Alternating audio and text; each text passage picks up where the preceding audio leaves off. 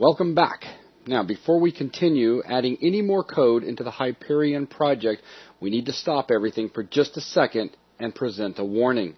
Up to this point, we've been taking the time to do a lot of whiteboarding just to introduce some very basic concepts in regards to structure for our skeleton of the application.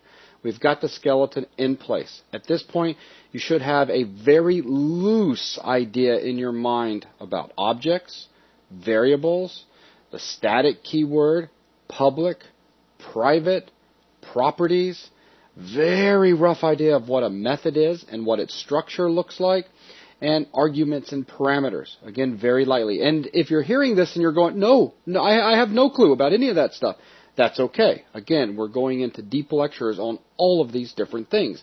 The whole idea of the Hyperion project is to introduce you to what it's like to write a basic game. Now it is time for us to start adding the meat to our skeleton so that we have a fully playable game. At this point, we're going to have to stop with the whiteboarding because, well, if we whiteboard every single thing out to the very end, now what's going to happen is we're going to have 50 hours of lecture and you're going to understand C# when we get to the end. And that is not the goal of our first project. It is, again, just to give you an experience, if you will.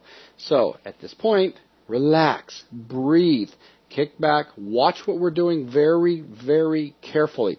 We are going to build our solution often. As we get done with each of our methods, we'll try to build right then just so that we don't get too far away from any possible syntax errors that we introduce into our code because we accidentally type a wrong case letter or forget a symbol or something like that.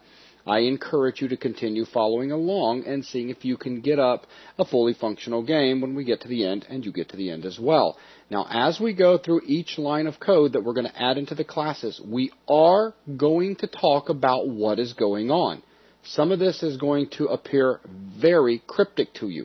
That's okay, because by the end of this class, you guys are going to completely understand everything you're seeing. In fact, you'll be able to come back to these videos and laugh and think, wow, yeah, that is really a basic application. But this is where the fun starts. It's time to add the meat in. So again, remember, just breathe, relax, and have faith in us. We know what we're doing. We're taking you to a really cool spot. And things are going to get a little scary, but it's okay. Just follow us and compile often. Build often. Make sure you have no syntax errors introduced into your code. So with that out of the way, go ahead and move on to the next video where we're going to start adding the meat into our classes.